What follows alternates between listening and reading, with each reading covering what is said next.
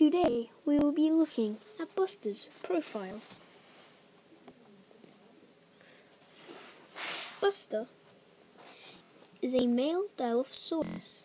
He is one of the smallest in the pack, but he is the oldest at a 50-year-old mark. He met Ruby when he was still quite young. They were the two of the Scavengers for a pretty long time. He met Anger when Anger was just a teenager. Buster actually has quite a unique lifestyle. Though he is old and weak, he can actually, believe it or not, still hunt very well.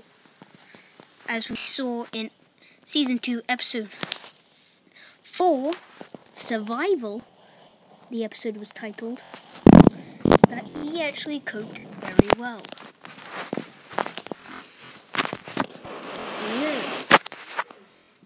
He had never gotten a mate in his life.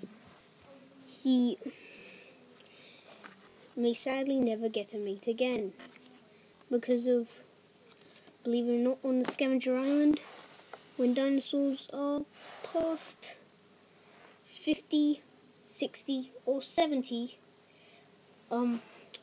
they can no longer produce children. But depending on which species. Now, it is thought that Dilophosaurus on the island can produce eggs up till the age over 50. So sadly, whenever he tries to mate with a female, since he's over 50, he cannot give her any things to help her have eggs. Buster's family is dead. No other way to say it. He simply left when he was around 27 years old. And we never saw his parents after that.